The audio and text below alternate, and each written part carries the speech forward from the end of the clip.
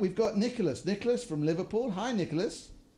Good afternoon. How are you doing? I'm doing fine. How are you doing? Yeah. I'm not bad, thank you. Good. I'm pleased. Does that mean you're not good either? No, I'm okay. I'm okay. I'm just enjoying the afternoon. Sorry, I put you off. What can we do for you? I was just wondering if the female would like to get her tits out. Oh, sorry about that, guys. And we try and screen these calls just as much as we can. But occasionally we get some nutters coming through, people that just want to upset everything. And so sorry about that. We apologise.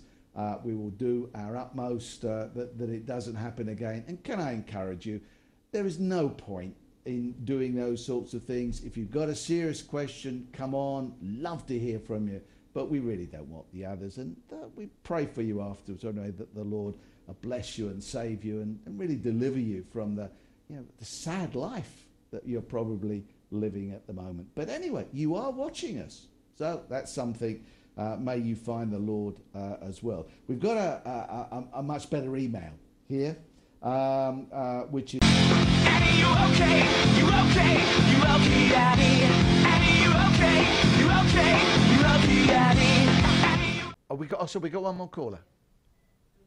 Yes.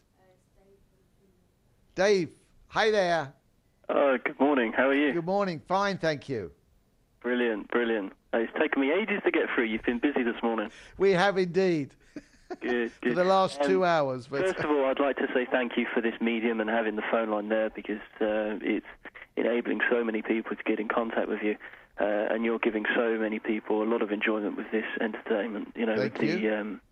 The questions that have been asked have been very good tonight.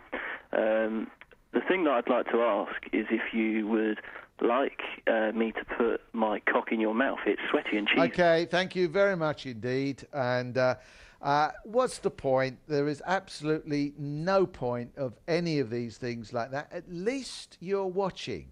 And while you're still watching, why not deal with that issue in your life right now? Why not let the Lord deal with it? Why not let him forgive you? Why not let him put his life, his spirit within you and change you? Because in the end, all that you are, all that garbage that's inside of you, God wants to deal with it. God wants to forgive you. God wants to touch your life at this time. So you've been watching, do continue to watch, but above and beyond everything else, why don't you allow the Lord to change your life for his glory? We're going to just pray now for several of the people that have phoned there. I know there are some other issues in some of the